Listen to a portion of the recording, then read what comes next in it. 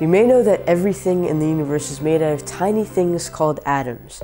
They make up the trees, the birds, and everything you see around you. You may even know that atoms are made of even smaller things: the neutron, the proton, and the electron. If you go even further, you'll find that these particles are made up of even smaller particles, quarks. We know that quarks exist, but where do they get their mass from? A particle gets its mass from its interaction with the Higgs field.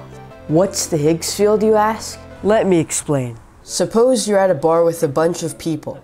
Think of the crowd as the Higgs field. Now imagine a famous celebrity is looking for a glass of wine at the back of the bar.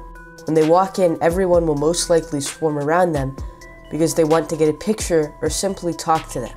Thus, it will take them more time to get their glass of wine. Now imagine a random kid walks into the bar looking for a glass of lemonade at the back of the bar.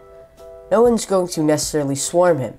Thus, it'll take him less time to get his lemonade. Think of the random kid and the celebrity as particles interacting with the Higgs field, or in this case, the crowd at the bar.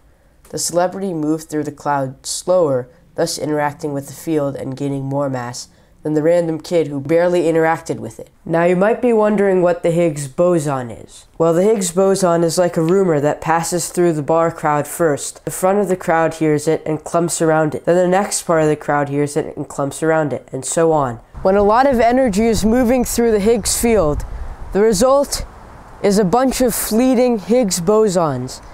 A Higgs boson is simply an excitation of the Higgs field. Now, why exactly does that matter? In 2012, when scientists discovered the existence of the Higgs boson, they were able to confirm theories of this supposed Higgs field. Now, you're probably thinking, well, everything gets its mass from the Higgs field, right? I get my mass from the Higgs field, this plant gets its mass from the Higgs field. Actually, not quite. Well, see, the Higgs field only gives fundamental particles their mass. Fundamental particles are particles that can't be further subdivided into smaller particles, such as the electron or the quarks, which we mentioned earlier. Take the proton, for example. The proton is composed of quarks, and these quarks get their mass from the Higgs field, of course.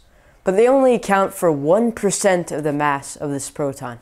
The rest of the 99% comes from what binds these quarks together, the gluon field. The gluon field in non-fundamental particles such as neutrons and protons that compose an atom are constantly fluctuating. According to Einstein's E equals mc squared, a lot of mass can be derived from a lot of energy. So you owe most of your mass to energy fluctuations in the gluon field. We have the Higgs field to thank. Without it, fundamental particles wouldn't get their mass. My name is Kea, and thank you for watching this video.